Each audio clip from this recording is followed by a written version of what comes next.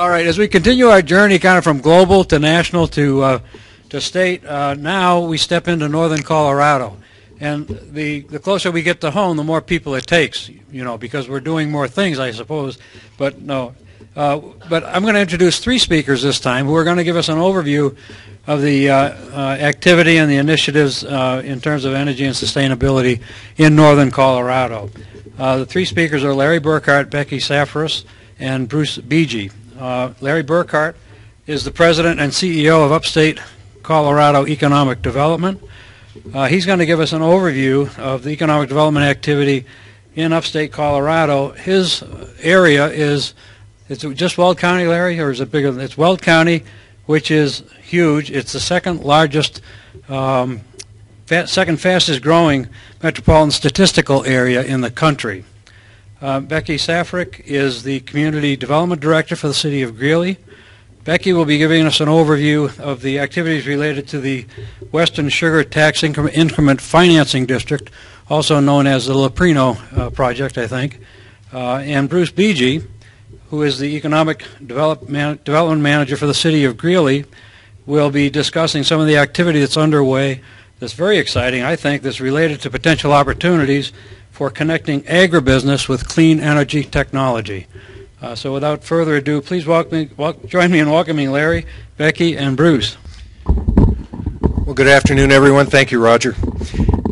It's a pleasure to be here with you, and I want to thank you for the opportunity to speak with you on such an important day as today is. From a sustainability point of view, this is a very critical day because it's the opening day of Major League Baseball, and that by itself will go a long way to sustaining me into the fall. So thank you for that. As Roger mentioned, I'm from Upstate Colorado Economic Development. We are a public-private nonprofit corporation that is responsible for local economic development services in the 4,000 square mile area of Weld County, which includes 31 communities. As you can imagine, this is an extremely diverse area economically and demographically, and clearly it's a big challenge to provide economic development services. However, as I hope you all realize, Weld County has been extremely successful over the past several years in securing significant economic development opportunity for all of its residents and throughout northern Colorado as well. We are governed by a 27-member board of directors that reflects that public-private character, representing business, education, and government. We are an organization that seeks to enhance the local economy by serving as a catalyst on the one hand or a facilitator for economic development. Let's talk just very quickly about and frame what we mean by economic development.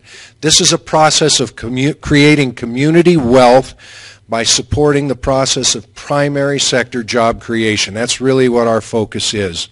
A primary job is one that brings new money into the local economy by selling a product or a service made within the community, selling it outside, returning new money that then goes to support the retail, the service, and the professional sectors of the local economy. It's absolutely essential that there be primary employment in our community. Without it, to be quite honest, we don't have a community.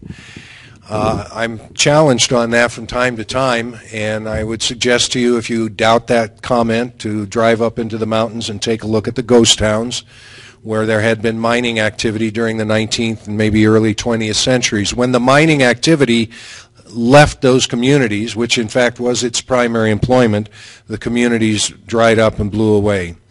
One of the other important inherent qualities of primary jobs is the fact that they carry with them a multiplier, and that's only logical given the context that I just spoke about. A multiplier being that factor over and above the job itself that goes to support the local economy. In other words, as we bring in more manufacturing, as we bring in people who are making and selling products outside, that means we have to bring in more doctors, more dry cleaners, more restaurateurs into our community to support that infrastructure, that primary sector infrastructure. Our basic economic development programs include working with the local primary sector employers on retention and expansion efforts.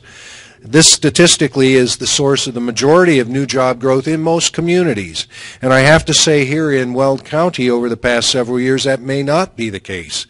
Weld County has enjoyed significant success over and above what we would see throughout the rest of the country. When you stop and think about the fact that this area has successfully attracted companies like OI, Front Range Energy, Vestas Blades, Holden Marketing Group, Leprino Foods, Abound Solar, and others, most communities in the country would give their eye teeth for any one or two of those projects within a 10-year period. And we have been fortunate enough to attract many of these, all of those, within a very short period of time.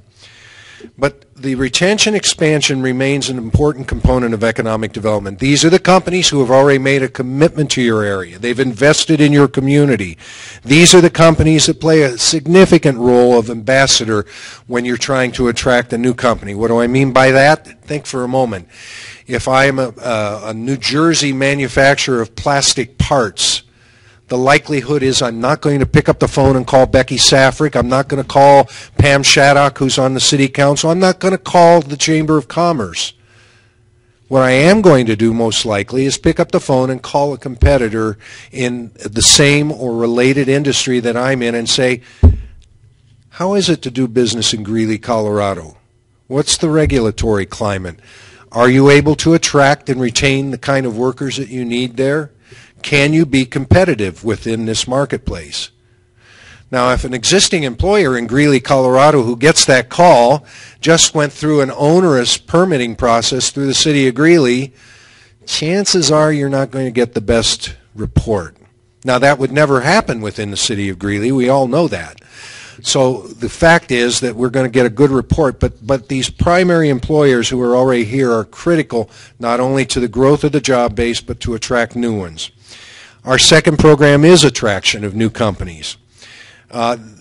If you stop and think for a minute, there are any estimates of anywhere from 8,000 to 15,000 organizations like Upstate Colorado Economic Development operating throughout the United States.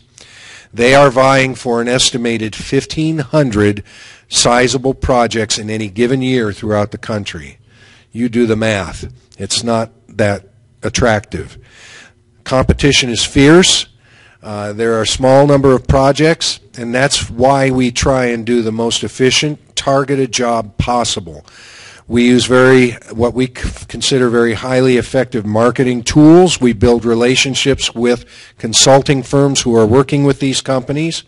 In the case of Upstate Colorado Economic Development, we employ a GIS-enabled website that allows a company or a consultant to search for properties, whether it be vacant land or existing buildings by size, type, or location, generate their own demographic report, salary report, consumer expenditure reports, gives them in-depth, detailed information on our area. Now, having said that, when an employer looks at us, they're not looking at Weld County by itself. They're not looking at the city of Greeley by itself. They're looking at a region. And it depends on the industry sector as to what defines the region. But as we're talking about sustainability today, as we're talking about renewable energy in part today, that region encompasses possibly as many as 4 counties that we market actively: Boulder, Larimer, Weld, and Adams. Stop to think a minute. National Renewable Energy Laboratories, Siemens, R&D facility outside of CSU,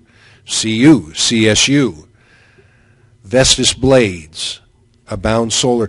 This is a region that we can package and with some critical mass put in front of a site selector, put in front of a supplier, put in front of an OEM in that industry effectively and say, this is where you want to come if you're interested in renewable energy. The site selection process is one of elimination. Consultants and companies sometimes start with as many as 3 dozen communities that they're looking at, and through a process of elimination they get down to 1 or 2 that they consider more in depth. So anything that they find of issue in your community, no matter how small, is a reason to eliminate you. That's the point that they're trying to get to. The most important thing is to listen to the client, to hear what they have to say, what their needs are, what their challenges are, and then to encourage them to walk the ground here in your community to get a feel for how we might be able to best serve them.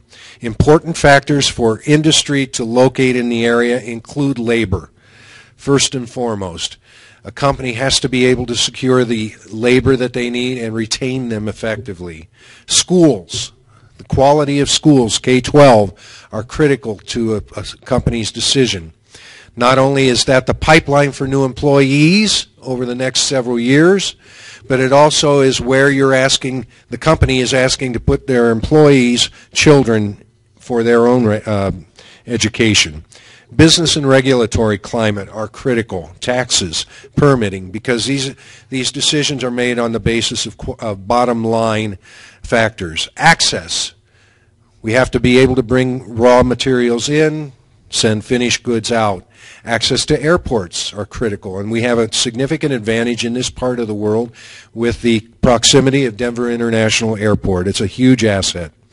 Quality of life is something that we hear a whole lot in the economic development field. People will say, well, now, Larry, why wouldn't any company just want to live here? I mean, just look at the beauty of this place. And in fact, quality of life is one of the relatively insignificant factors associated with a site selection decision.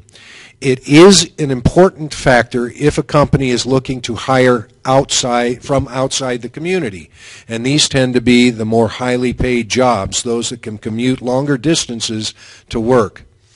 If the company is dependent on attracting employee base from outside the community, quality of life is significant as a factor for decision for site selection. If they're hiring from within the community, it's not important because the company figures the folks that are living there have already determined that this is a viable place for them to live, and it's not an issue. Targeting. What does upstate Colorado target? What does it feel to be an appropriate industry mix, and those that might find a synergy here in our area and be amenable to locating? Certainly ag. We remain the 8th most productive county in the United States for agricultural production. The only one of the top 10 that's not located in the state of California. Food processing, related industry, significant resources in food processing, and you're going to hear about one of those important projects here in a minute. Energy, both fossil fuel, with more than 13,000 active oil and gas wells in Weld County. We lead the state in that activity, as well as renewable energy with some of the companies that I've described to you, whether it be in solar, wind, biofuels, conservation, or the development of electric vehicles. We have it all here in Weld County already. Manufacturing. We have several examples of successful manufacturing companies, and we're going to see more of that activity. Business services, such as State Farm, and logistics. With the population growth that we've seen and will continue to see in Weld County, logistics is a natural target for our industry. We get our leads from a variety of sources. We partner with the Office of Economic Development and International Trade at the state level. We partner with Metro Denver Economic Development Corporation, and we get leads that come directly to us. I want to just spend just a quick moment on that because I think it is extremely important. We have a number of communities. One of the struggles that I have as I go around Weld County is to try and gain an understanding within that community that if you're a population of 5,000 or 50,000, you're not going to be successful in marketing yourself to industry. Because when these decisions are made, companies are looking again at regions. If they're looking at the Rocky Mountain West, they know Colorado and they know Denver. They don't know Meade, Firestone, Greeley, Windsor, unless they happen to be within a related industry that's a focus in that area. So we leverage the presence of Weld County and all of its communities through our partnerships with the state and the Metro Denver EDC. We had involvement with Leprino Foods from the beginning. This is one of the companies that contacted our office directly. I'm thinking it's probably been nearly 2 years ago now. They are a very, very deliberate and thorough company. They were referred to us by the Dairymen's Association as being a place that they needed to look for supply of milk, for business climate, and for competitive labor. The important factors to Leprino included milk supply, transportation access, the costs of the property, the site preparation, etc. Labor. Now let me give you an example. This is the only time I've ever been asked to do this, but the company was so concerned about the quality of labor that they asked us to set an appointment with both the police chief of Greeley and the Weld County Sheriff so that they could get a better understanding of the character of the individuals living in our area, because they knew those were going to be Leprino employees, and they put a lot of stock in the character of their employees. And finally, another big consideration was the environmental regulations here in Weld County. Upstate Colorado worked to package the incentives at a local, state, and county level. We worked very closely and continue to work very closely with the City of Greeley, which has done a magnificent job. If in fact there's a case study to be done, this really has been an exceptional case study of how economic development works. It's no one organization, it's no one agency, it's no one individual that gets these things done. And in the case of Leprino, as you're going to hear as I turn the microphone over to Becky, this was a partnership that continues to this day to bring value to the company, and we're very pleased to be a part of that process. Thank you very much.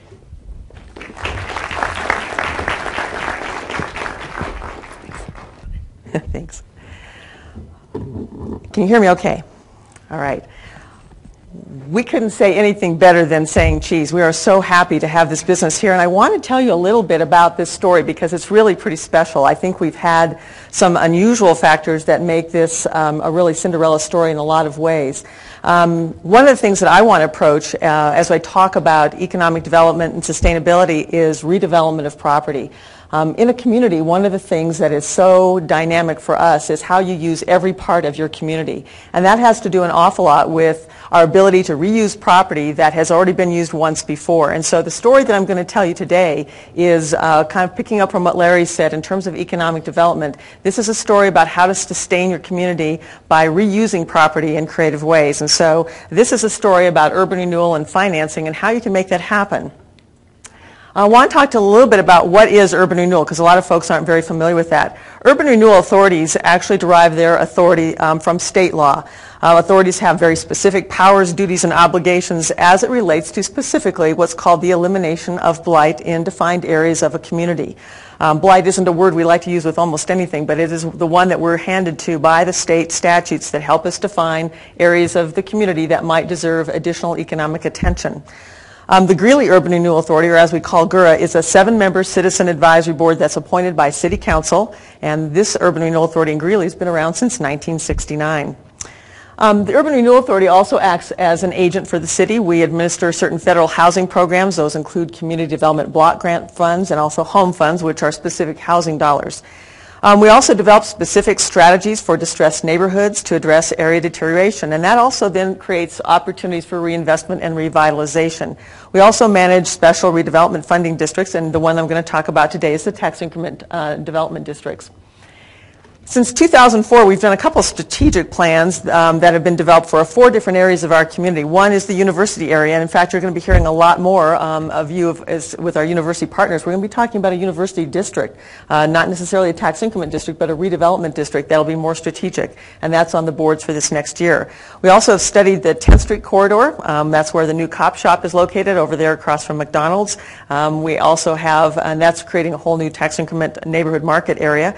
Our John Evans Greeley Mall area is another area that we've looked at for strategic redevelopment, and we'll be working in this next several months to develop a redevelopment plan for that area. And then the Sunrise Park neighborhood, which is the area that's on the east side of the community. This boundary is essentially what our urban renewal district is, and just to give you a couple of benchmarks, it goes up to the Cache-la-Poudre River around the eastern portion of the community. This is 35th Avenue, this is 10th Street that comes in. It wraps around our older residential neighborhoods down by the university, which is right here, and then the Hillside neighborhood, and then the Greeley Mall area and back up. This is the area right here that I'm going to be focusing on in this discussion. This is the Western Sugar area. This is the Sunrise Park neighborhood that's on the east side. The Sunrise Park neighborhood was, this plan was adopted in 2006. And we were doing a number of different neighborhood plans at the time, and part of that was to identify how we might best look at keeping those neighborhoods healthy. They're older neighborhoods, they've seen some deterioration, curb, gutter, sidewalks, street lighting, a number of things that were requests for those neighborhoods. And so we did identify some improvements that would be useful from the standpoint of those infrastructure improvements. But as part of that study, that neighborhood study, the neighbors in that community said, we'd really like you to take a look at whether there's something you can do for jobs and the industry that's also located over here. In fact, that's where, of course, Greeley's industrial development and the whole town labor area started. So in June of 2007, the Urban Renewal Authority authorized us to take a look at the area east of US 85, that Western Sugar area, as a potential tax increment district. Some of those study components require that we, as you're studying this, you can follow the state statutes. Area conditions of this blight study include a review of specific area conditions to determine whether there are physical, social, and economic distress, again as defined by the state statutes. And then if you do find that there's adequate proof of these conditions of blight, then you have to come up with a redevelopment plan. This boundary, as I was mentioning to you, includes, here's the Cache La Poudre River right here. This actually goes up to East 8th Street, which takes you out to the airport. This is the edge of the city of Greeley property, which is why this is kind of a sawtooth boundary down here. 16th Street, or rather 16th Street right here, 13th Street, I'm sorry, 16th Street and 13th Street, and then this is the edge of all of this is the Western Sugar property. In our condition survey, by the way, we studied a much larger area than just the Western Sugar property. We studied 220 acres of industrial zone property, included 70 individual parcels. We needed to have a boundary that was cohesive and all attached together to make this an area plan. The area north of the river was actually included only because it was part of the Western Sugar holdings. Otherwise, that might have been an area we could have separated out. And only the city of Greeley property was eligible for inclusion in the tax increment district. I'm not going to cover all of these, but these give you sort of an example of the conditions that you have to find. You had to find at least 4 of these conditions existed to be able to declare this a blighted area. Either there were deteriorating structures, the street layout was defective, faulty lot layout, unsafe conditions, topography or inadequate public facilities, defective or unmarketable title, environmental contamination, and there was lots of that, or underutilization. So we had to look at these kind of criteria. There were 50 conditions in all that we had to look at in these different areas. I want to give you an example of some of the things that we found. On the top left, deteriorating structures. This is pretty common view of what we had. There's a lot of residential structures in this area of town, very old. In fact, much of this housing that was over there was worker housing that came along with the original Western Sugar beet plant, so over 100 years old. This one, as we showed up to it, the door was open. We thought it was an abandoned property. In fact, it had just been broken into, so there was some police records and that sort of thing that had to be followed up as well. In terms of street layout, you can see these are the old spurred line, railroad lines. There's no curb, gutter, sidewalk delineation between the street and the front of the buildings. A lot of the buildings had these kind of false fronts on them. This was a big aluminum front on this building, which had pretty much a flat roof and very dated kind of look to it. We looked at unsafe or unsanitary conditions. That included such things as, obviously there was weed growth. These were nearly 6 foot high. You can see kind of the fence line in the background. We compared police dispatch calls to another area that was also industrial, because you have to kind of compare, is this unusual to this neighborhood or this kind of land use? What we found is in this particular neighborhood, our police dispatch calls were about 5 times what they were in other parts of the community. Substandard structures, again, these are very tiny homes, less than 600 square feet a lot of times, not much more than some people have for apartments. And again, they had lots and yards that were in pretty poor condition. This is one that you can still go out there and find today. This is a pallet company. They just manufacture and sell and lease out pallets, and they have them, you can see here, almost to the roof of the house. Surrounding the house, our Union Colony Fire Rescue guys just pale at the thought of what could happen if those things caught on fire. So we did a composite to find out what in this area worked as far as this definition. So we had to find at least 4 factors of blight. Everything that's red indicates where there were at least 4 factors. And in fact, what you can see down here is that we found throughout this entire area that there were 9 of the 11 factors that were needed to formulate this as a tax increment district. So we easily felt like we met that standard. Then we had to come up with some redevelopment ideas. What could you do with this site? So one thought we had, and this was well before Leprino, we said, well, what we could look at is an industrial campus where each of these are maybe 10 or 15 acre lots. Weld County Business Park had developed a model that was pretty successful. We thought this might be one way we could redevelop the site. We did 4 of these different scenarios. This is another one that we looked at. In this case, we rerouted the Ash Avenue, the road that was on the east side. We developed a site that would be for one larger user and kind of looked at it as a more campus use, and then had some small tracts on the south. So these were all things that we're thinking of, and this was a part of what we were doing well before Leprino was even on the scene.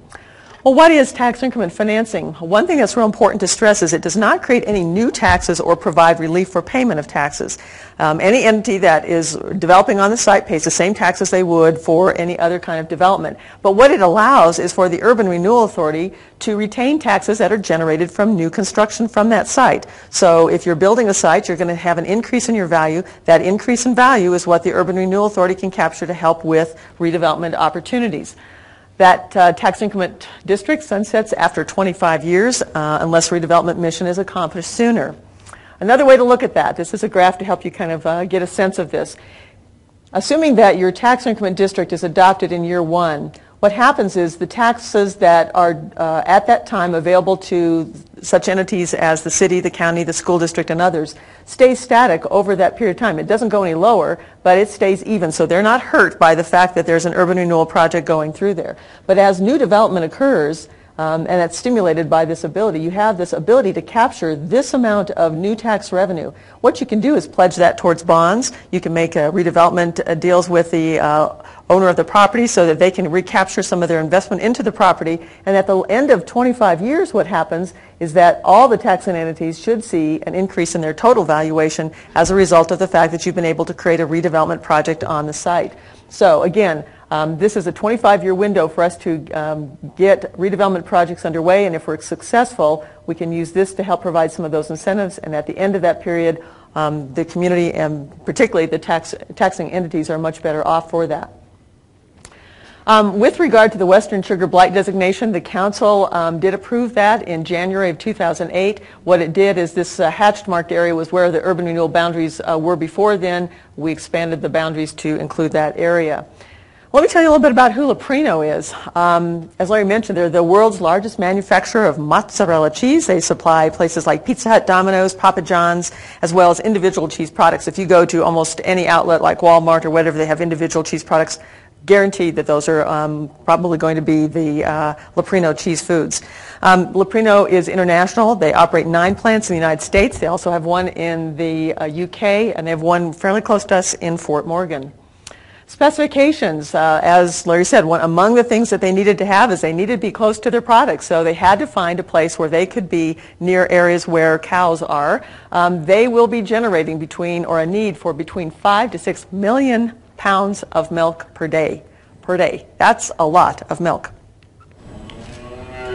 And we have cows in this area of the world, so we think that's a pretty positive thing. We know the site had to be large enough to accommodate at least a 400,000 square foot building for the first phase and up to 870,000 square feet by the end.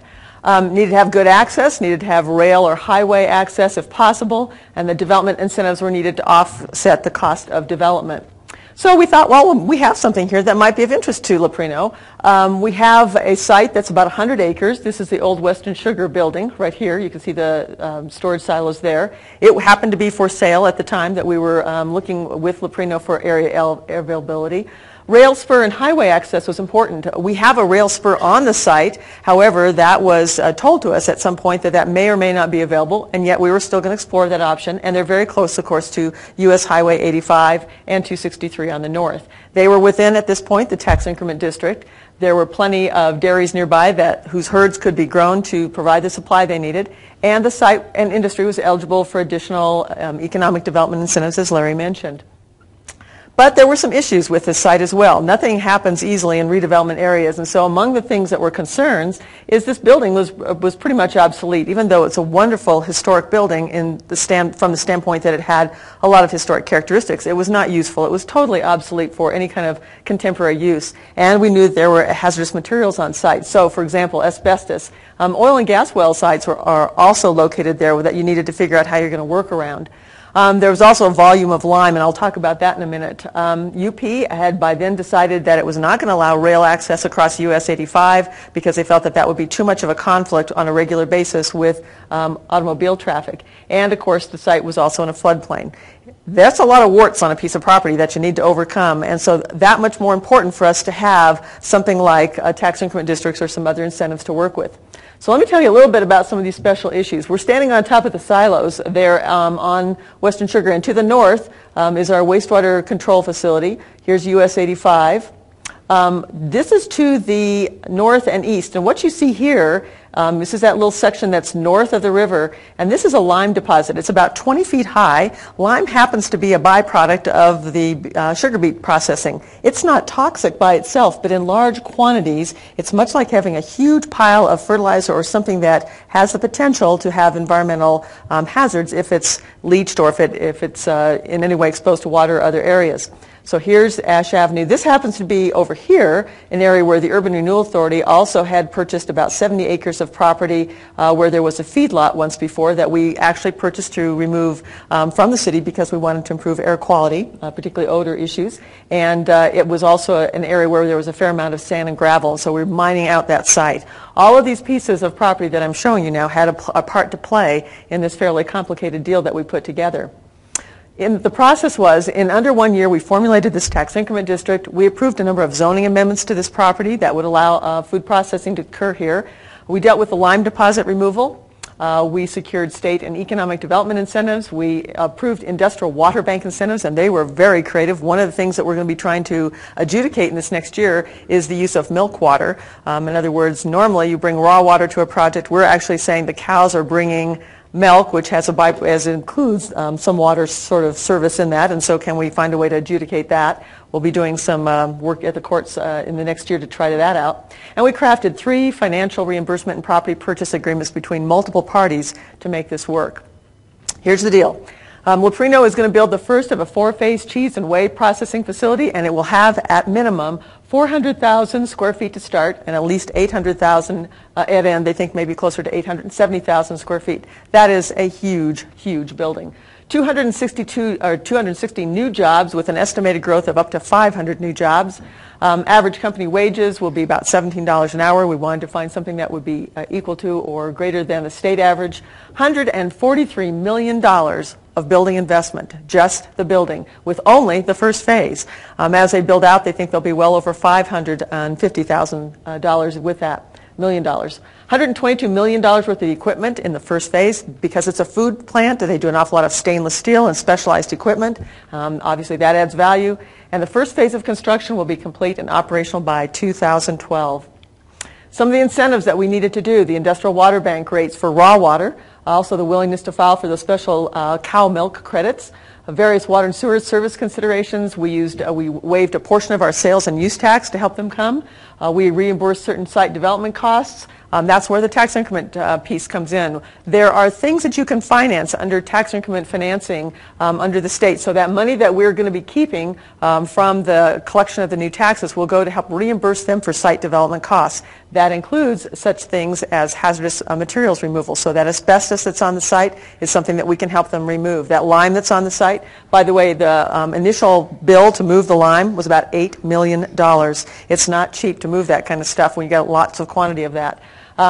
We also took a look at that additional site. I pointed out the site that Urban Renewal Authority has that we have doing the sand and gravel. They were concerned that they may not have enough acreage, even with 100 acres of the Western Sugar facility, to do their lagoons. And so we've got an option agreement for them to purchase 16 acres from Urban Renewal Authority across the street. And then, of course, as Larry mentioned, through upstate Colorado, they helped provide all those important state economic incentives. So what are the benefits to the community? One is there's no out-of-pocket city or urban renewal contributions. All of the incentives that we're providing are based on either reduced fees or waivers or the reimbursement of the new tax increment financing mechanism. So this is, if you will, kind of that closed loop. If you think about the New Belgium model about how they're trying to maintain all their services on site, that's sort of what we're doing from an economic model. We're retaining the dollars that would be generated from the site to help generate the incentives to make it happen in the first place. An important part for us is an older portion of the community is revitalized. I cannot imagine how we could possibly see the redevelopment of this site with all its hazards on it, with the kind of building that was on there, and with what it would take to provide a new development there without these tax increment incentives. Again, sort of a self-help model of how that works. And we'll see the removal of environmental challenges. One thing that was discovered is even after they did all their environmental analysis on the site, had removed all the asbestos off of the property that they were aware of, they found even more after they got done dealing with the building. So you have to be ready to be real flexible with redevelopment projects, and that's one thing that we're looking at. Additional benefits are new jobs. We have the $143 million plus in new construction and ancillary benefits. One of the things that we hear about a lot is with a business of this size, we can expect that there's going to be other companies that will want to follow and be close to them as well. For example, with all the stainless steel manufacturing that they do on the site as part of their upgrades, they expect to put into the building every year after it's constructed another $3 to $5 million a year in those kinds of equipment upgrades. That's a phenomenal amount of reinvestment in that project. We'll have a new agribusiness, which creates new and expanded markets. Obviously, to have the ability to produce cheese, they're going to have milk. We got to have bigger herds. Obviously, those herds are going to create other kinds of business opportunities in Weld County. And we'll see improvement in the area-wide property values. In fact, as we talked to the county assessor, his estimate was that because of Leprino's establishment on this site, that we could see taxes and property values increase even as far away as downtown, which is at least a mile away. Economic impact to the area, Leprino's investment of at least $270 million, again for the first phase, is estimated to provide economic benefits of $325 plus million for the city of Greeley. This is over a 20-year life. $4.8 billion to the county and $10.1 billion to the state. This is so important and again, one of those things that wouldn't have happened without the partnerships that Larry described. I want to take you through a real quick review of kind of what was on the site and what the economic development picture was initially. Western Sugar built its facility in Greeley with the construction starting in 1900 and the factory opening in 1902. So again, this is that stack you're going to see throughout the pictures. One thing they said is I looked at a 1902 newspaper where they had just opened up, they just finished, and they said they expected that this business would help many a farmer through the lean times because they were going to be able to produce a demand for a crop, the sugar beet crop. And they thought that it would be so successful that Greeley might grow to be as many as 8,000 people when it was all done. Did that just fine, thank you. We're 93,000 right now. This is sort of how farmers hauled the beets to the plant via horse-drawn carriages in the early days. You can see them all lined up here in fashion to unload the beets. They had a pretty modern method, a hydraulic lift, to dump the beets at some point. These are centrifugals. This is an old stereoscope picture that you can see of what the factory looked like initially. Again, these are workers working with those sugar centrifugals in the company. Western Sugar workforce, pretty interesting group of characters here. They're sitting on, of course, the rail line here. Little guy bringing the lunch bucket, guys kind of on each other's shoulders. This was kind of what the workforce looked like. So I guess, Larry, as we talk about how important labor is, it's important as we think about what we can do. This is a little hard to see, but I'm going to share with you a little bit about this site plan. This is First Avenue. This is Ash. This is that where the river is. This is a very linear building from the standpoint of how it works. Trucks are going to be coming in on 13th. They're going to have a central point to drop off the milk, and then it goes through a very linear process with going in as milk and coming out as cheese. And that's why this site was so important. This is an aerial perspective of what the building will look like. Again, north is up here with the river. This is Ash, and this is First Avenue. Trucks will be coming in the site at 13th, coming around, dropping off their products. Take a look at this stack right here. This is what will replace the 180-foot stack that was there. This is also 185 feet, so very similar, but it's going to be much closer to 16th Street, so it'll have a much more massive appearance. The employee parking is all off to the east. As they build out their plant, these dark areas indicate how they're going to be completing to their ultimate phase of development. So they've really thought carefully through. As Larry said, they're a very deliberate plant thinking about how multiple phases will work. Just to give you a size or scale, here's Larry right there, and here's the size of these buildings. This is a very enormous scale of development. And just to give you one more perspective, this is the Pepsi Center. So in terms of math, we're not moving the Pepsi Center up here, but that might be an interesting economic development opportunity for us if we work pretty hard at it. But just to give you a size of scale, we're talking about a building that in scale is very equivalent to the Pepsi Center. That is not insignificant for us in Greeley, Colorado at all. On Friday, June the 13th, we had our announcement of them coming. They got to work right after that. One thing I really want to point out is just, again, emphasize what Larry said. This is one of those projects that doesn't happen without a lot of partners. And so we had the Greeley City Council that dealt with land use approvals, the Urban Renewal Authority that provided the bulk of the incentive program, Upstate Colorado, invaluable for its help with the incentives and coordinating much of the project, Water Board, Planning Commission, county departments. I worked with the assessor's office and their health department regularly to see what we could do to get past some of these issues of lime and other deposits. Aggregate Industries had to renegotiate our lease with them so that we could sell 16 acres to Loprino for that development. Waste Management helped us figure out how much lime they could take up at their landfill if it came down to that. We have found another solution in the meantime. The Dairy Council, as well as all the folks in this community that were a big part of making this happen.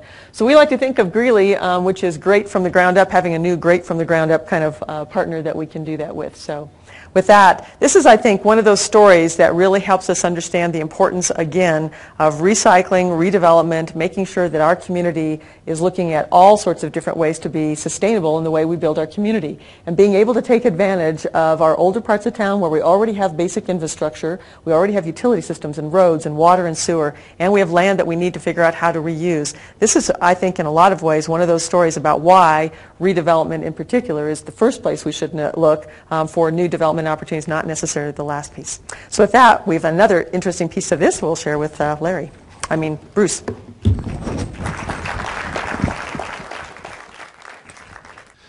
Larry's had the opportunity to really talk to you about the early stages of economic development as they come about, and Becky has been able to tell you really about our present economic development activity. And what I really want to share with you is more of a dream about our future.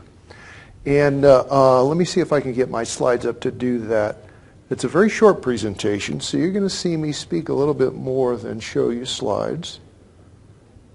Bear with me while I go through this.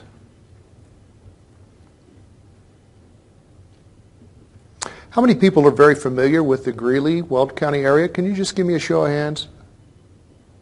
Okay, excellent. Let me share with you a little bit of my background. As many of you saw, I have a degree in social and political economics, so probably no surprise to you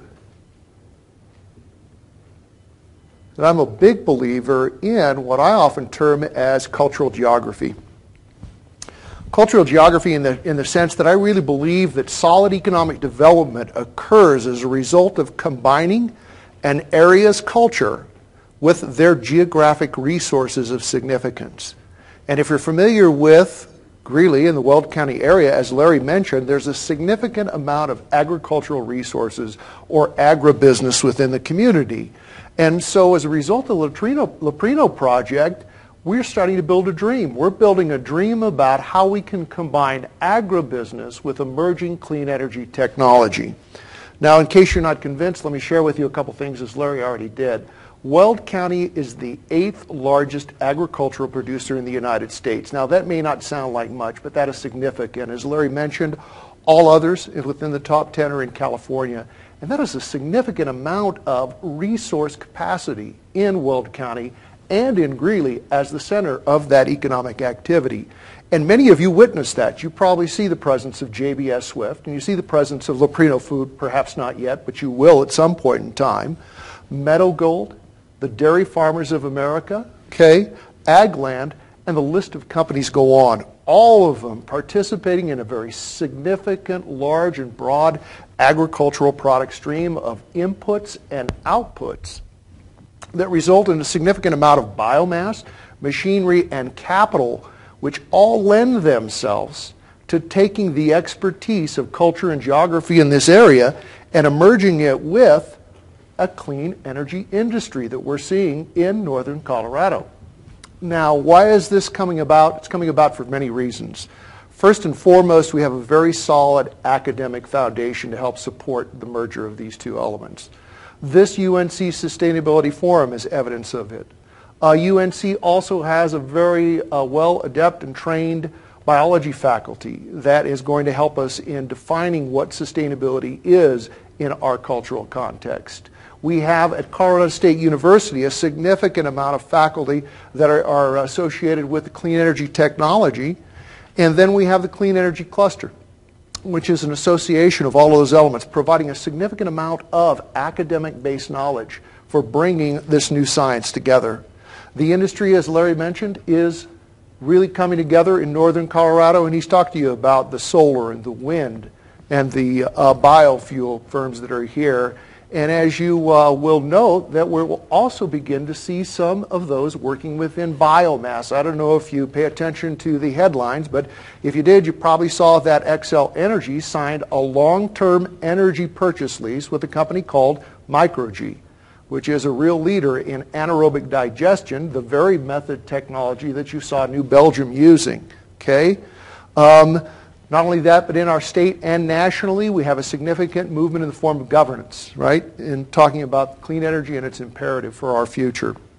And then, of course, businesses are beginning to adapt to the notion of the triple bottom line, its significance and its importance in using its natural, its human, and its financial capital in sustainable manners and forms. So what does our future look like here? What is the foundation that we're hoping to establish here as we build forward this dream? Well, I certainly want to put it on a solid foundation of technology transfer. Talked about the importance of academia in that process.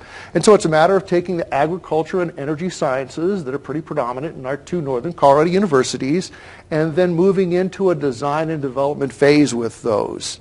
I don't want to go into too much detail here, but this is kind of an interesting philosophical discussion I'd like to have later on about the difference between creative destruction and creative destruction.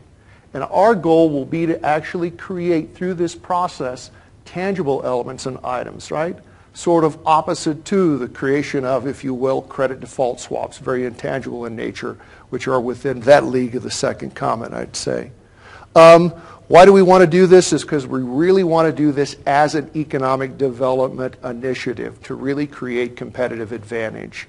Now, I'll talk a little bit later about that, but what we're trying to do is to really improve energy efficiency, trying to reduce energy costs associated with our major employers in our community, to help them in capturing the complete value stream of the work and activity that they do, and of course as a cluster to come together to create a significant element of knowledge, a body that's capable of really creating advantage in clean energy technology.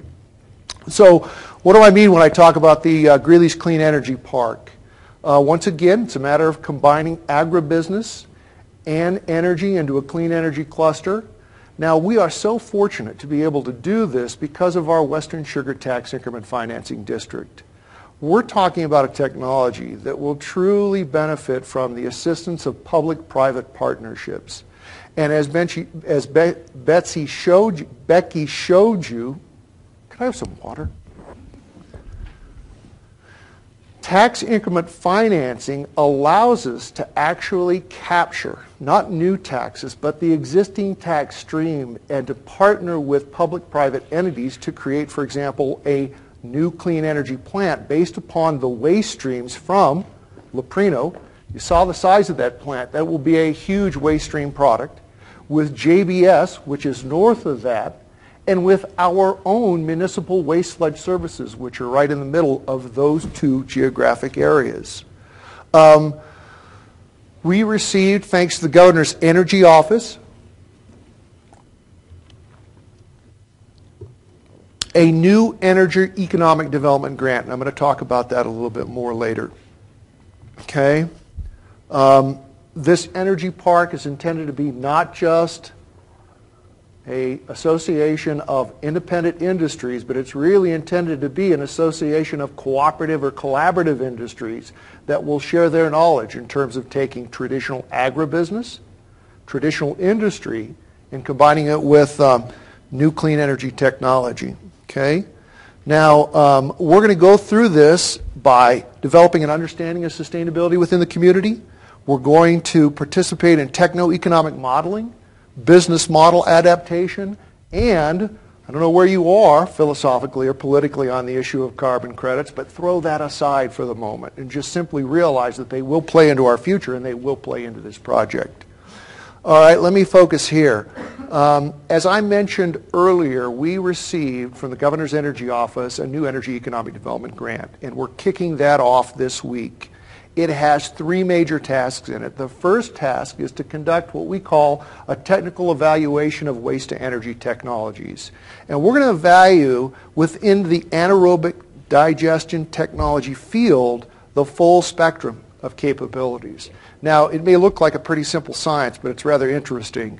Once you begin an anaerobic digestion process, as I understand, the microbes get very picky about their food diet and their food stream in order to maximize their biological methane production potential, which is the second piece of this. We'll be working with a Dr. Charvel at CSU.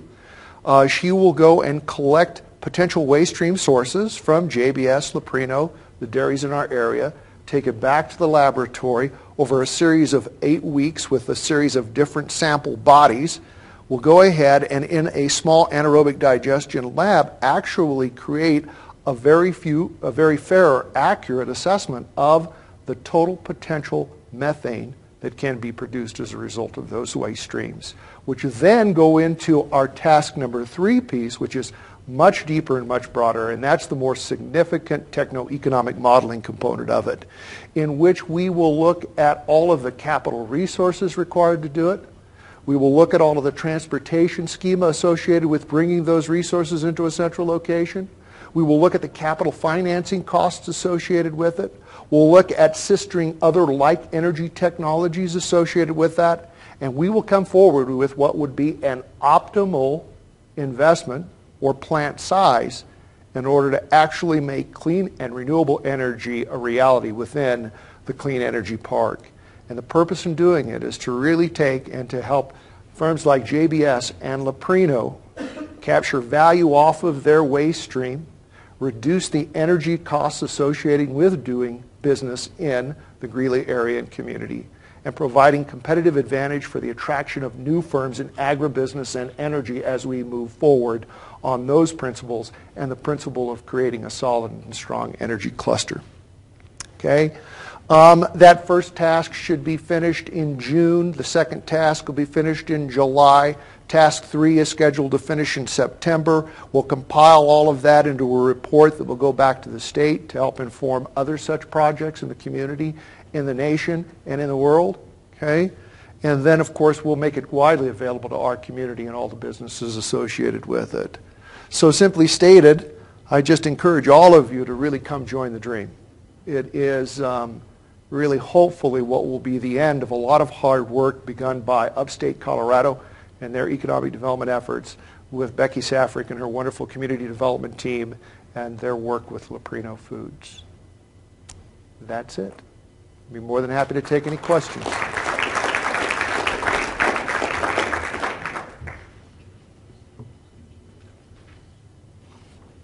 Are there any questions for anybody here? Please. Are you going to speak later about the creative destruction versus destructive creation? Yeah, we should. I know. I think that after this is a little get-together after this is done, and so I've got to run way back to the office. But my plan is to come back and be available to really talk about that. It's pretty boring unless you're into it. Lou? You know, since we just talked about Leprino and making cheese, we can imagine what the biomass is. What are other sources of biomass? Well, JBS Swift we talked about, Leprino we talked about, and the Dairy Farmers of America, which are really that broader conglomeration of all the dairy herds in northern Colorado. I didn't mention that we have selected the firm to do this work. It's a partnership between Symbios and Stewart Environmental, and Stewart Environmental was the recipient of an ACRE grant. I think, Forbes, you're going to come up and not talk about that, but talk about some other things. And they really identified 3 centers in which there is a significant density of dairy herds. Greeley happens to be one of them. The other one is an area around Platteville. It's no surprise that Microgy entered into an agreement with XL Energy for the production of methane directly fed via pipeline into that plant. Okay. There are also other unique sources, Lou, believe it or not. I got into a conversation the other day with Dean Anderson, who does Anderson Salvage, sort of the old traditional junkyard. He now takes his vehicles, and after they have been stripped from every valuable part, being recycled into a sustainable another vehicle of 20 years of age, he is putting them through a shredder that's actually capable of bringing that down to a molecular level through like this mass bombardization of microwaves and create a biofuel out of it. Who'd have thought that? So it's things like that. It's those sort of technologies when I talked about trying to sister new thoughts or new elements to it. So I had a question over here. I'm just really interested in the solution you found for the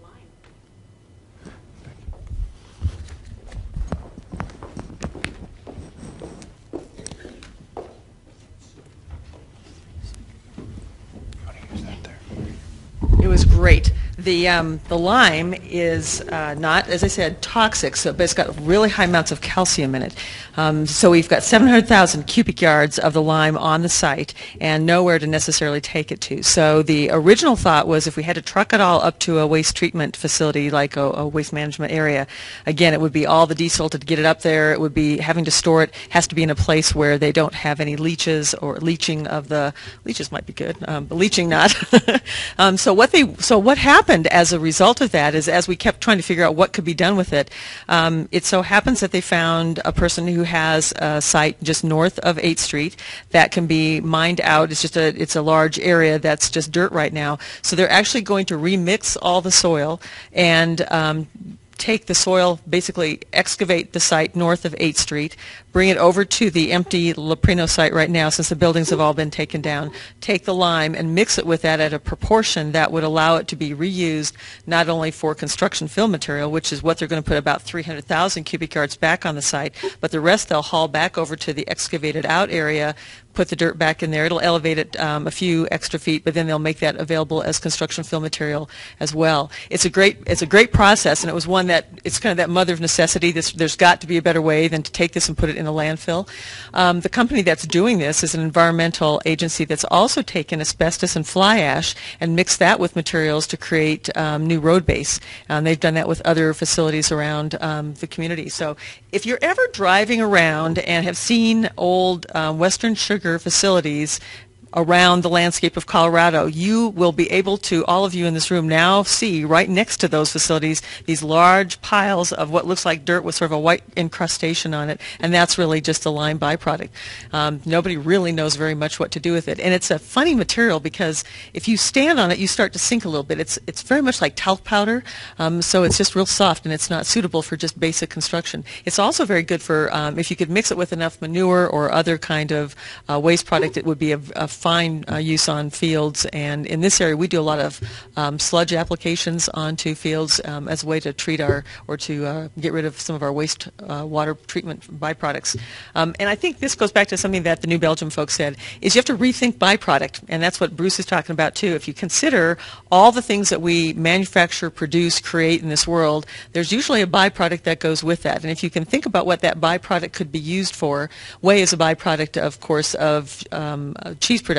Well, the Leprino folks are using a good portion of that whey in baby formulas and other kinds of products. But there's also energy that's being created. So if the waste that's coming from the material that's going to now be put into their lagoons and their wastewater treatment plant can be captured and used, as Bruce said, in a waste-to-energy facility that uses JBS Swift waste, City of Greeley wastewater treatment plant, the whey facilities, and its potential. There may be other waste products that could be used to create a renewable source that doesn't create new energy to create as much as capture waste products and convert them to another means. So that's what we're up to. Thanks for asking.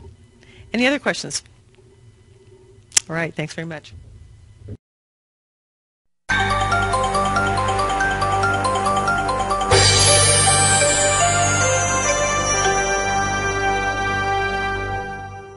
This afternoon, I'd like to introduce Forbes Guthrie with Stewart Environmental Consultants, who will start us off, and Greg Jones with the P3 Futures Group, who will then pick up the baton and carry it forward, and we'll see how they hand things back and forth after that. But it gives me a great pleasure at this point to introduce Forbes Guthrie.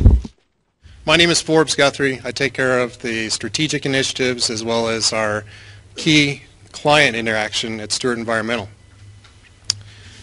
One of the tenets that I want to convey today is as part of our presentation, we want to bring all of this together. Lynn Karowski did a great job of engineering how this would work. He built the stage. And as we drill down this afternoon, we're going to start getting to where, what can I do? as a small business, small, medium-sized business person, what can I do?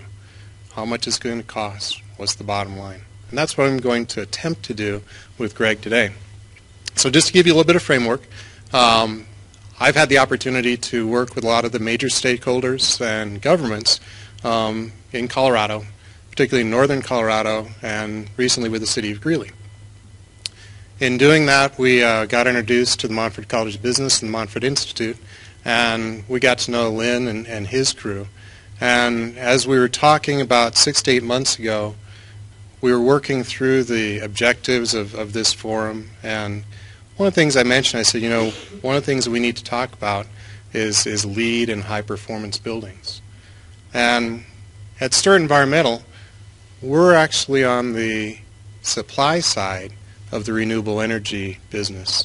We do a lot of work in innovative engineering for energy and water, and in biomass, and in water resources. And so we're on the supply side. So I said, certainly we can do that. Dave Stewart, who is our CEO, gives classes all around the United States, and he works with RMI, as well as a number of other people, to do sustainability forums. And so I talked to Dave, and I said, Dave, we've been invited to do a talk on sustainability and high-performance buildings. So that was great. Lo and behold, he got called off to Congress to speak before Congress today on sustainability. So I thought, well, because I only know really the supply side of the equation, who can I get? And so I went back and I said, well, I know the perfect person. His name is Greg Jones. I got to know Greg through a company called Porter Industries, a green cleaning company over in Loveland. Greg also, though, most notably started the Northern Colorado chapter of the USGBC. So you guys know, or may know, USGBC really is behind the LEED standards of high-performance buildings. And so with that, what Greg and I did was we attempted to put a lot of these concepts together into really, as a business owner, what do I need to do? How much is it going to cost? And really, what sense does it make to do these initiatives? So with that, I'm going to go ahead and hand this over to Greg. Greg's going to talk through a lot of the structure of the LEED certifications and so on as actually a guideline for what you can do to follow. After that, though, what we're going to do is go through some real-life examples. And that may spur you to say, okay, wow, I can do that. And if I do collaboration, there's a lot of undercurrents that we've heard today. If I do collaboration, we can get even farther. So with that, I'm going to hand this over to Greg.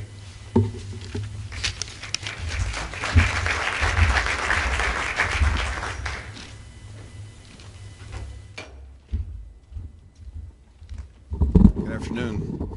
I want to thank everybody for being here and taking time out of your day to come in and see what's going on with sustainability, especially over in this part of northern Colorado.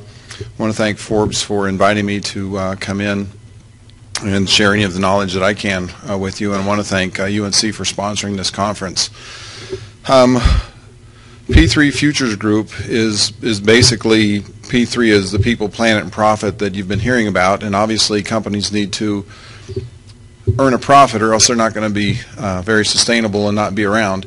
And of course in today's environment, sorry about that, but in today's world, anybody that uses recycled paper is now a environmentalist or a green company, so that kind of goes by the wayside.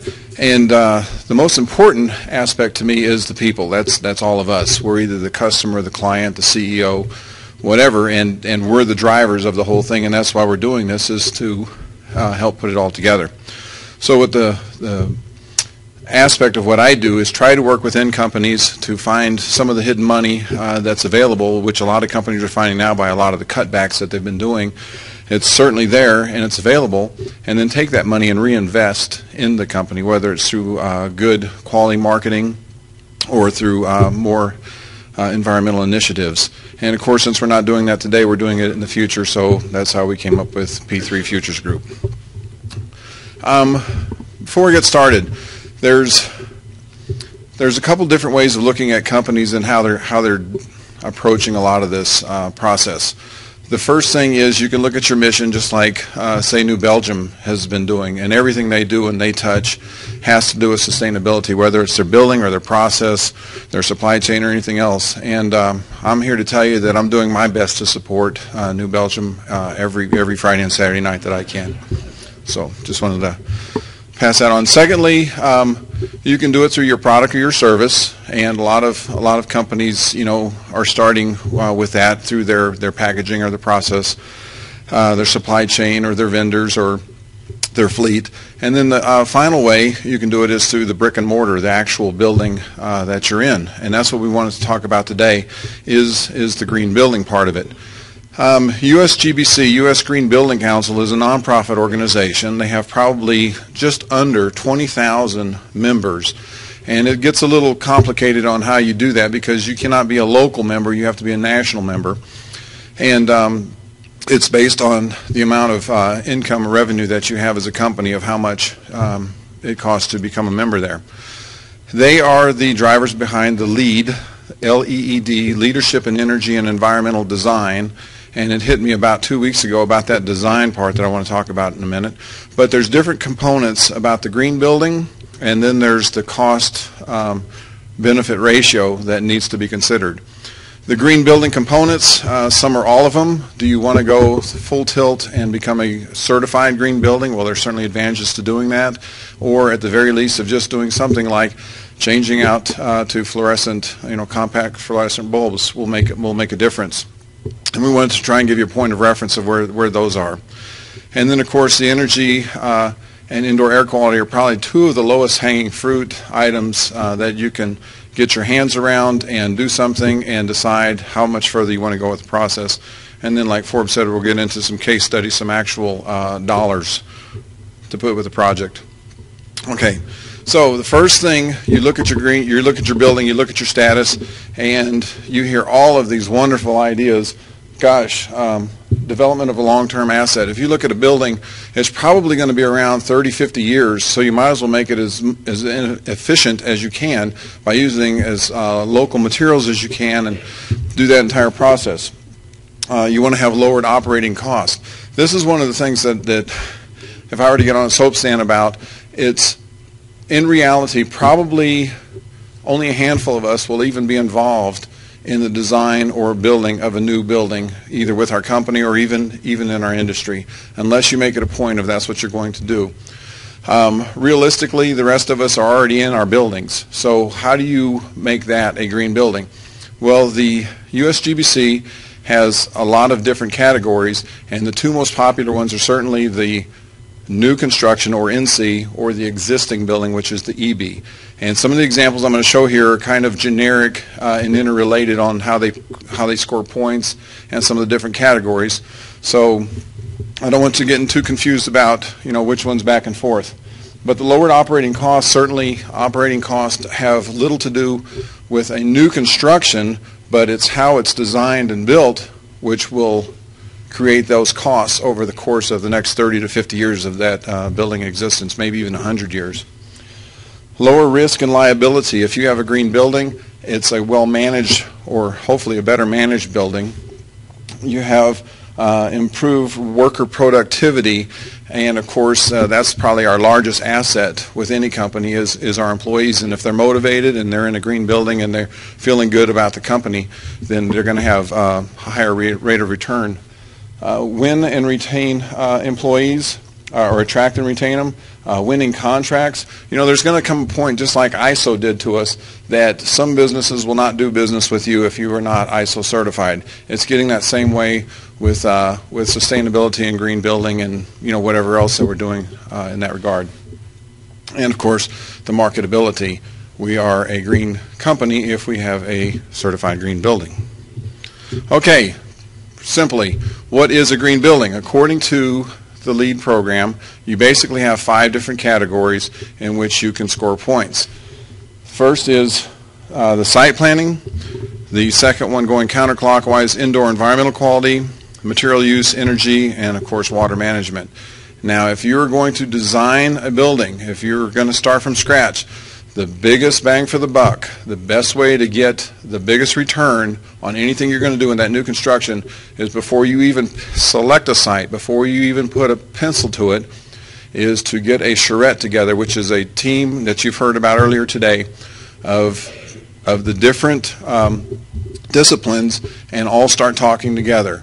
And highly recommend to you that you don't even consider money at this point. Don't consider how much money it's going to cost, how much you're going to save, or anything like that.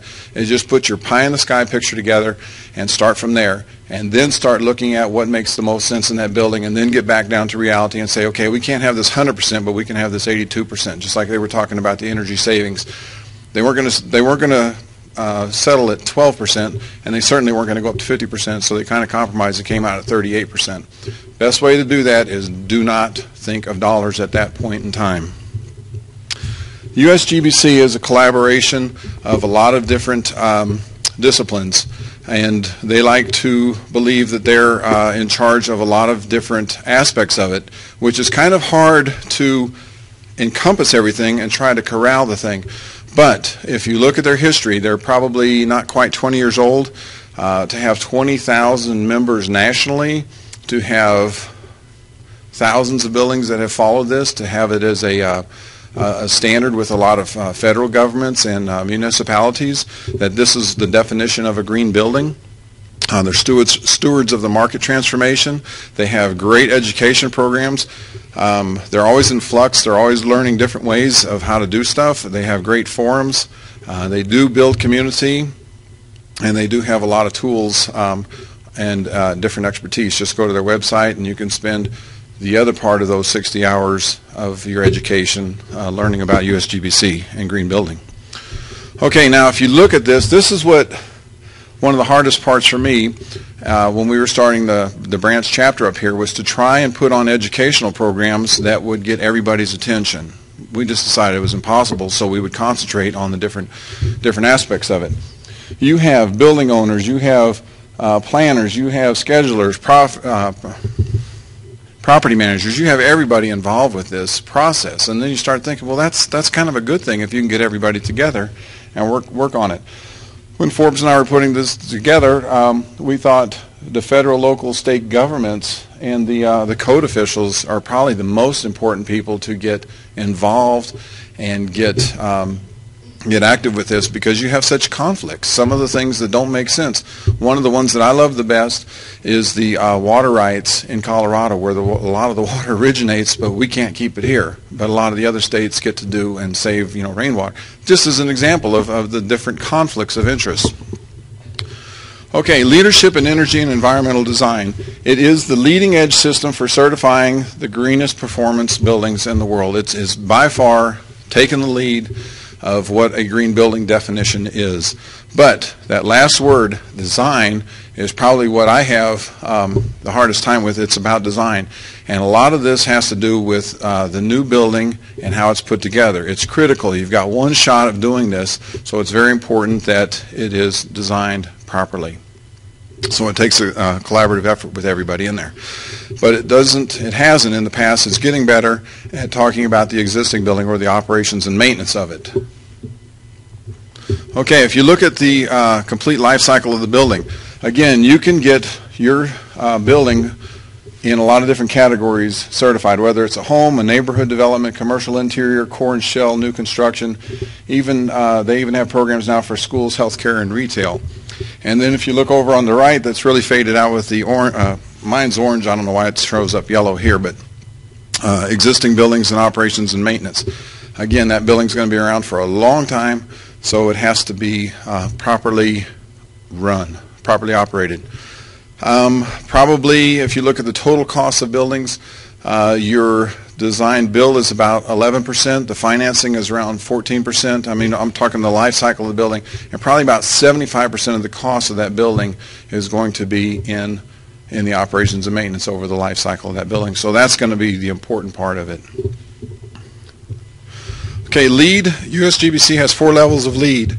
They have certified, silver, gold, and platinum. And to give you an example, that's the kind of a points category that you get. So I'll talk in a minute about how to get to those points. Those categories I was telling you about: sustainable site, water efficiency, energy, atmosphere, materials, and indoor environmental quality. And of course, they have an innovation in operations. That's for everything else that doesn't fit in there that they haven't been able to figure out how to fit in there. You can make a case for an additional point or two and put it into that program. But again, it's limited. The ceiling on that is 7 points. Impacts of U.S. buildings on resources. When you talk about cars and you think about pollution and everything, you're only talking about 15, maybe 18% of carbon emissions. When you're looking at buildings, you're looking at almost 40% comes off of the energy and creating the energy for those buildings. Buildings, 40% of primary energy use, 72% of electricity consumption, and 13% of water consumption. That's just in the buildings alone. And if you look at those new buildings, there's, by comparison, a handful of new buildings in the area getting built. And across the country, there's about 5 million commercial buildings in the U.S. Anybody want to take a guess at the average size commercial building? No guesses? How about 8,000 to 10,000 square feet? How many of you are not in a building that is 8,000 to 10,000 square feet? There you go. A few of you. So you can see that it's just like a great big house. Well, for most of us, it's a great big house to have 8,000 to 10,000 square feet, and it doesn't have a lot of consumption in it. But when you put 5 million of them together, you have a lot of buildings to work with. So green buildings, on the plus side, can reduce energy use consumption up to 50%.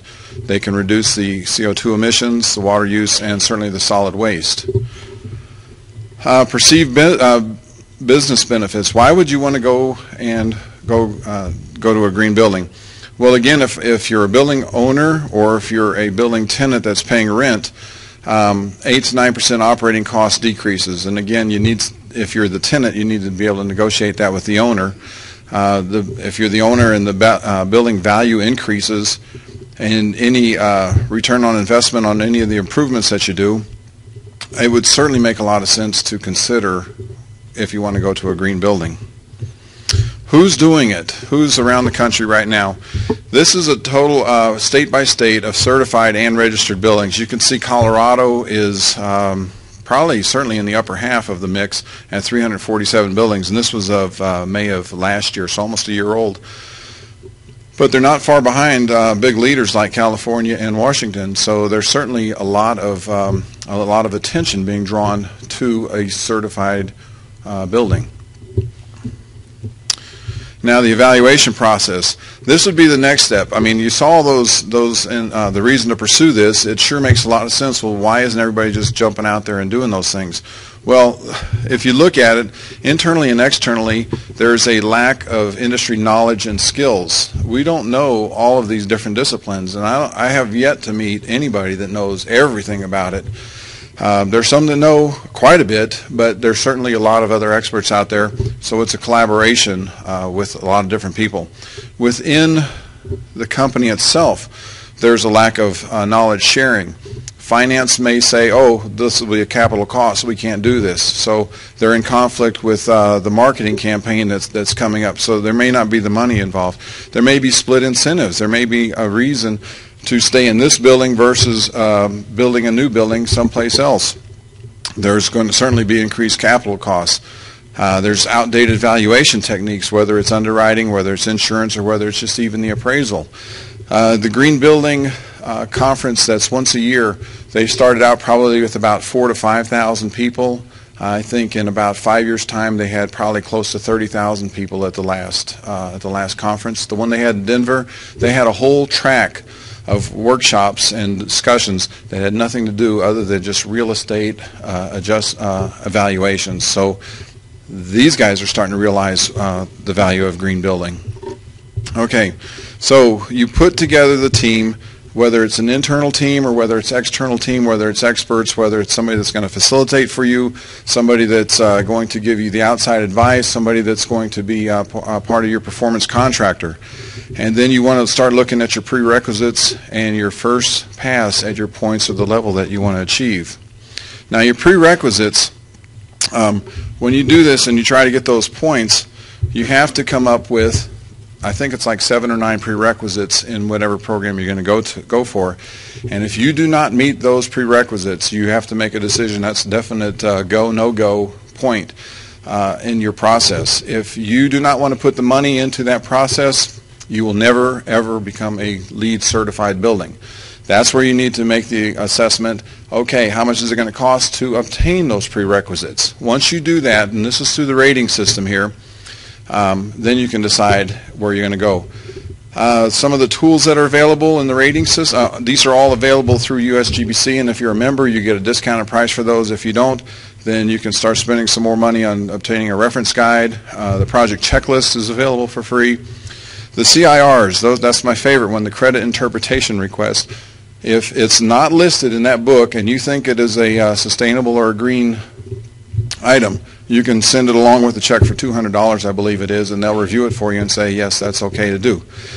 You can go online. There's LEED online. You can certainly attend all kinds of educational workshops that are offered through USGBC and through independent sources, and you can look up case studies, and we'll have a couple of them listed here for yourself. Their website is usgbc.org. Feel free to take a look and see where you want to go with their tools. On the two of the categories, what we want to talk to, and didn't want to spend all day going through every one of these, but on energy and atmosphere is probably the biggest opportunity is in energy savings. And with all of the different opportunities now, you can score pretty good. Well, what's that score look like? Well, if you go to Energy Star and you take your last year's or the last 12 months energy, and that's natural gas, electric, whatever you're using, Energy Star has a calculator. You plug in those numbers and you can see what your score is. It used to be that they would accept 50% was the minimum. Now I believe it's like 65. You have to score 65 with a high of 100. And the higher you get, the more points you're eligible for. So at 65, you can receive 1 or 2 points, but you meet that prerequisite, which is critical. And if you get a higher ranking of up to, like, say, 98 to 100, you can pick up 15 points, whereas you can see about 2 of those grids down below, optimize energy efficiency performance. Yes, you have to meet the prerequisites, so you're going to meet some of the points there. It's how much you want to do.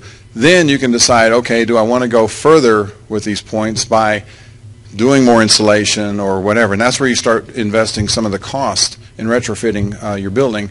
Do you want to increase your energy performance? We wanted to talk about commissioning.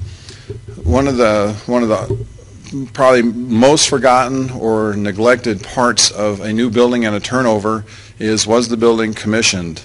Now, if you have a new building, you have typically a 1-year warranty with that.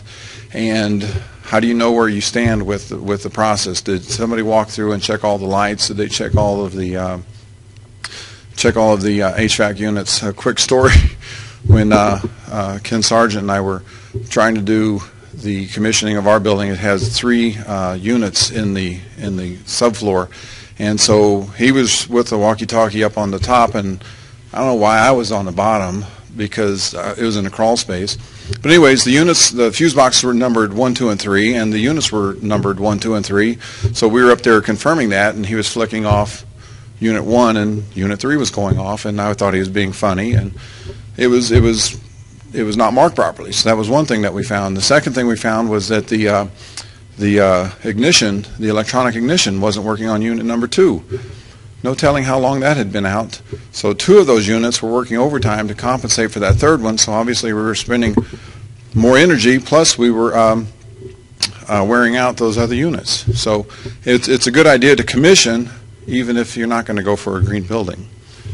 We won't get into the renewables. You've heard a lot about that, but you can certainly get points if you have wind power or other on-site type of regeneration. And your energy performance contracting. I don't know if Forbes, you're going to address some of that, but there are certainly ways to finance in enhancing or renewing your HVAC system or some of your energy systems. Okay, indoor air quality. This is another checklist. Remember, there's 5 categories here. This is the second one. You have to have, for your prerequisites, an outdoor air introduction and an exhaust system. What that basically means is you have to prove that you have enough fresh air coming in for your employees, and it's based on a ratio of how many employees you have and how many square feet and how much your air changes are within the building. That one's a little bit tough, but not impossible. And again, in the Porter building, if we had to go get some blowers to bring in more fresh air, and we thought, well, geez, that's creating more energy to provide more fresh air. So we had called USGBC reviewers, and they said, well, we understand that, but for the small trade-off, it's more important to have fresh air in the building. So it was more concerned about the employees within the building. The environmental tobacco smoke, we thought that's pretty easy because anybody that smokes are outside anyways. Well, you have to write the procedure, you have to train everybody on it, and then you have to have it signed off that this is in effect. Then you have to post signs around the building. You cannot allow smoking within 25 feet of any entryway, any operable window, or any air intake, and you have to provide a smoking area outside. But that wasn't so difficult, so that was very minimal. And then a green cleaning policy. This is new on the existing building policy, and it talks about how you do your cleaning. And then there's a whole list, and you can get almost 9 points, and that was one of the reasons why Porter went for this, because there was a green cleaning company. It made sense that they could do this and help other companies get involved with the green cleaning program. Okay, now this is the moment of truth. You can do all this stuff, you can talk philosophically about it, but is it worth the costs or the savings? To this, I would say it really depends on who you are as a company and what you're trying to accomplish. Is it part of your sustainability program? Is it part of who you want to be and where you're going? I would highly recommend researching what a green building is and what it means to you. You have to be able to do some of the modeling and say, is this going to be worthwhile? Can I meet this? A great example, you saw Fossil Ridge High School saved $90,000. You cannot believe how lucky that was. Fort Collins High School was built in 1994. About 2 miles down the road, another almost identical type of high school, same type of usage in the same type of region, in the same type of environment.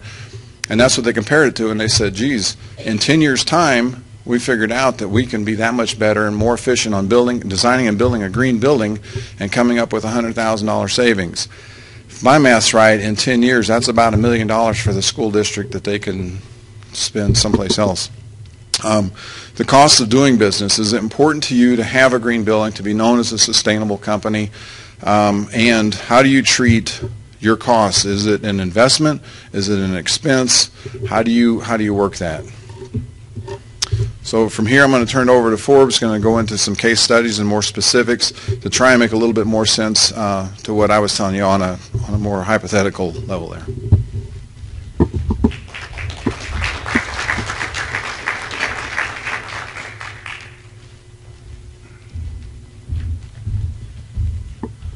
So thanks, Greg. Greg did a lot better job than I could. I can't quite become an expert reading it on the internet.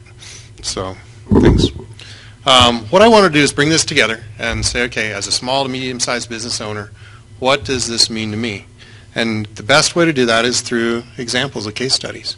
And so through IFMA has a plethora of data on these type of initiatives. So one of them is Wells Fargo. Since May 2007, Wells Fargo has doubled its commitments for LEED buildings from $1 billion to $2 billion. It's increased the number of LEED buildings it's financed by 125%, and expanded its reach on financing to LEED certified buildings in 11 states and District of Columbia in 19 states. So the benefits of the certification, though, are essentially insurance companies recognize there's a profound value proposition for the customers.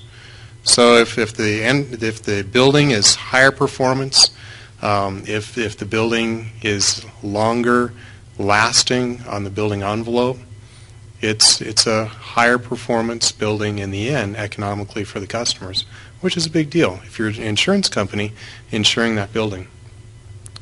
it redefines the risk for the business. If you're increasing your air exchanges inside the building dramatically, if you're increasing your employee comfort and safety as part of high-performance building, that's of great value.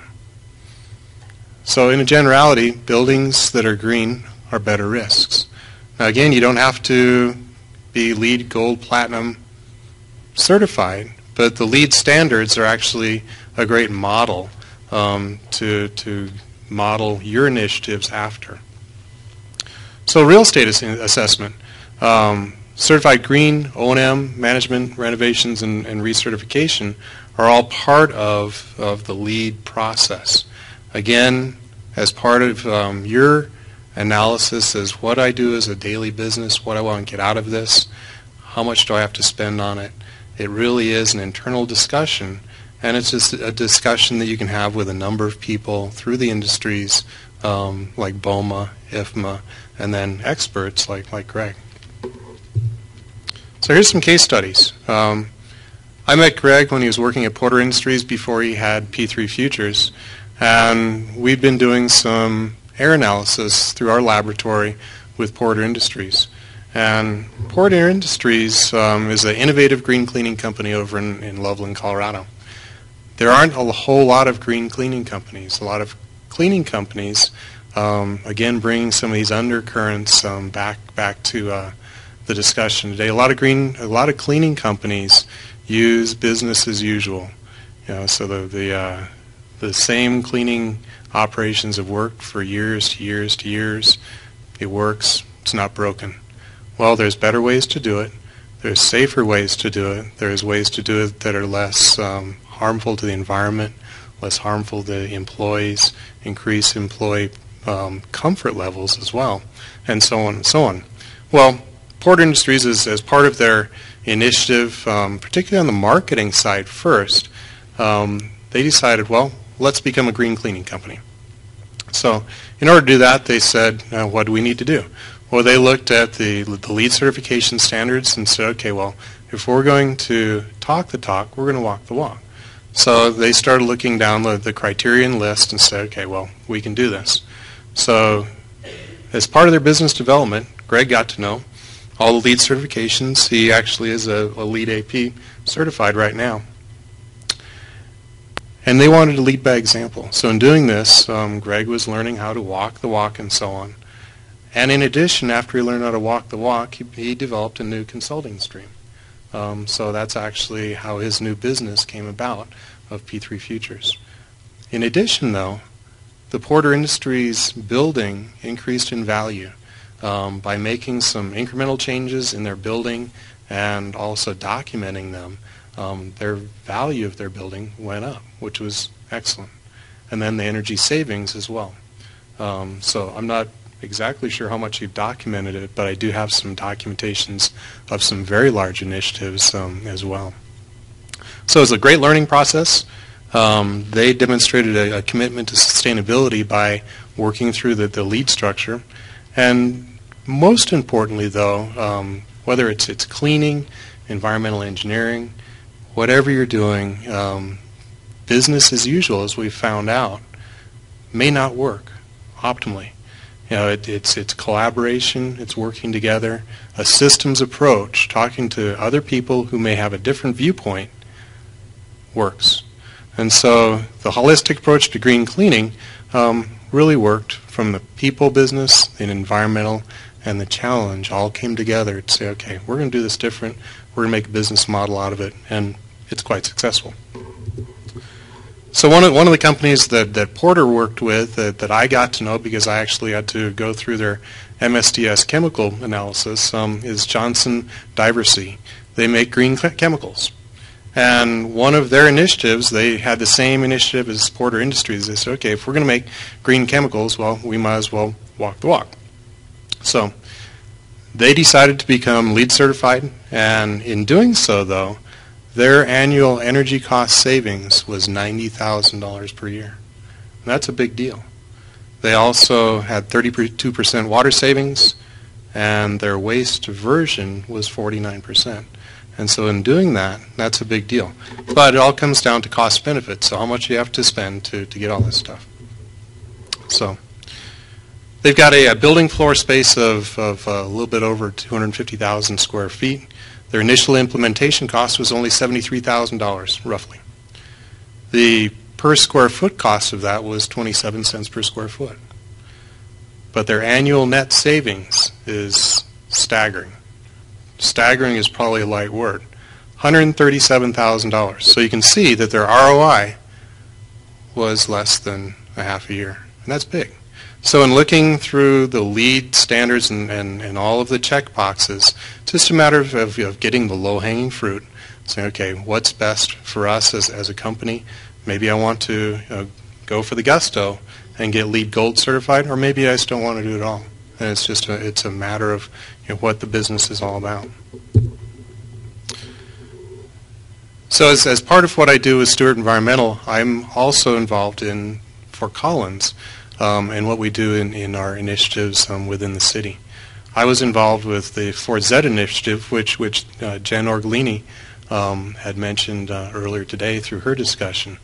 And Fort Z came about as a dream to essentially become a net zero city. So within, as she said, a 50-mile square radius, we would be a net zero city, which is a big, big goal. And it's one of those big, hairy, audacious goals. But this day and age, if you don't have one, then you're probably doing business as usual.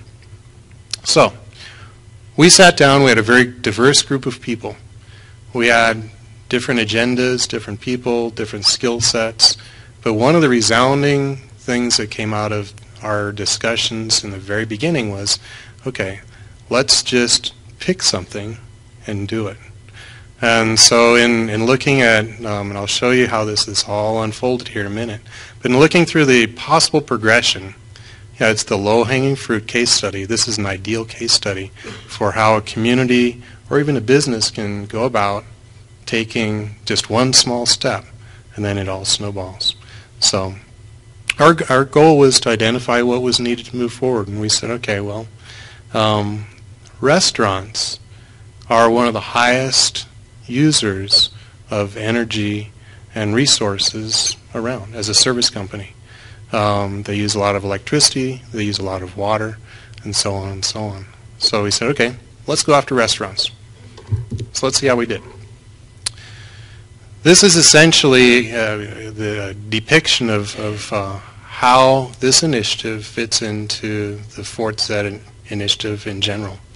So as a net zero initiative, by 2024, we want to reach that goal. How are we going to do it?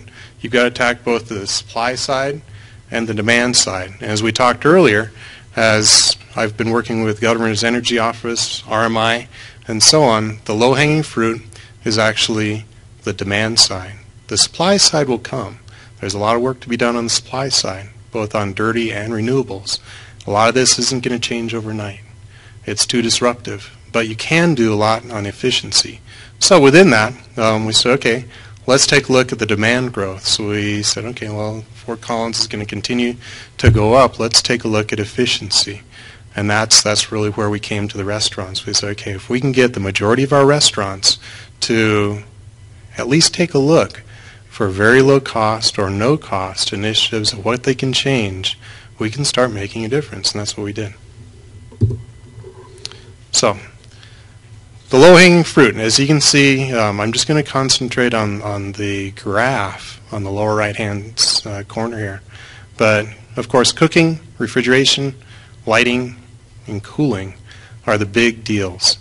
And so the Green Restaurant Association, as we started talking and networking and so on, collaboration again, they identified very effective ways where a restaurateur could change their practices that they'd been doing since the caveman era. And essentially by just changing a few things, you can make a big dent in those top 4 items. So as I mentioned before, the Green Restaurant Association, they've got a chapter here in Boulder, but they're nonprofit. They have 137 or 136 Green Restaurant business experiences to share, just like this, which is really cool. So if you're interested, even if you're not a restaurant, just to ping this company and say, okay, wow, let me see what I can do. It's a great experience. So they've got a program called dinegreen.com, which allows people who like to dine green or dine at restaurants who like to be green and purport to be green, help find those restaurants. So we named our program in Fort Collins Green Dining. And so it was a marketing campaign as well. So let me kind of show how this played out. We went to the restaurants and we said, we will help you to recognize some of these benefits. And by the way, we will also do some marketing for you guys. And so as a business owner, you say, oh, wow, that's a great deal. And so this is essentially how it played out. We had a first group of early adopters, if you will. One of them was Carrabba's Restaurant in Fort Collins. And Carrabba's said, okay, I'm on. How can I do this? So just by changing his vent orientation, the time that he turned on and off his lights and his heating, the amount of time his employees washed plates under the sink, we achieved a significant amount of savings. In addition, by changing his heating patterns, we also moved his peak loads, his peak electric loads, and heating loads off peak, which on the restaurant business is a huge, huge savings. So he attained 30% peak load savings, a 25% decrease in energy use overall for a very, very low investment. He saved 100,000 gallons of water a day. And to heat that water, he saved 260 million BTU of energy a year, which is huge. I mean, again, staggering is probably not even the right word. So what we called these guys, the early adopters, were trailblazers. After that, a lot of other restaurants started saying, wow, I like that Carrabba's model. How can I do it? And so that's kind of how that happened. It's just a graphic depiction of his energy costs and his peak demand costs before and then after. And again, it's a big, big, big win for both him, the city of Fort Collins, as well as the electric company. So every time on the demand side, both the utilities and the business owners can decrease their demand, it's one less electric plant that has to be built, which is a big, big deal. And so everyone has a vested interest in doing this. So here's kind of how this played out now, and as it's more of a formal structure. So if someone were to come to the Fort Said team and say, I want to do this, this kind of how it would happen. And this is what I wanted to portray to this group today, is let's bring this all together, and this is just one example. But it's a reasonable example as a roadmap anyway. So someone comes to us and say, I want to do the green dining deal. We'd refer them to get an audit by the Green Restaurant Association. They'd also train some local experts as well. And so we have local experts that can go out to these restaurants and show them how to do it. We'd also work on, as Greg mentioned, energy performance service contracting. There's a lot of companies out there that recognize that the variable frequency drives up in the blowers and so on, the ballasts in the lights, all of these in older buildings can be changed out for a significant savings in energy. So then they took this model and they said, okay, well, we will go ahead and make those changes. We're going to own those changes, but by the way, you're going to save so much in your energy costs per year. And we'll guarantee that. But instead of writing the check to the electric company, you're going to write the check to us for a certain amount of years. But after a certain amount of years, you own those improvements. And so that's essentially a very simplistic model of an energy performance service contract. What we do is work with these type of companies like Toll & Mechanical, Bowden Gans, and so on, and we pair them up with the restaurants so the restaurants don't have any cost, which is great. So we work with EPC contractors, including the refrigeration, HVAC, and solar and wind. Solar and wind, again, the cost benefit of those are coming down. We've got our distributed smart grid, distributed power, and so on, so it's all coming together. But again, it's not going to happen overnight. So it's just, we've got to start somewhere. And the new energy economy is going to happen, but it's not going to happen overnight. It's going to happen from a lot of initiatives coming from a lot of people, but we have to start somewhere. So we pair the restaurants up, we get the results. The results are in Fort Collins, the restaurants that go ahead and use this initiative are then added to the green restaurant bill, which is great. So someone who's interested in green dining will probably frequent your restaurant more, which is a great benefit. Kind of cool stuff. So the next steps. So I've mentioned a few of them, but as a small to medium-sized business owner, what do I need to do? So the big thing is research. I mean, you've heard a lot of things here today. I'm immersed in it day to day.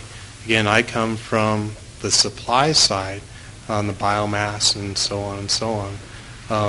But there's a lot of things that I'm exposed to on the demand side. But if you're just a small business, medium-sized business owner, and you've got your things you do every day,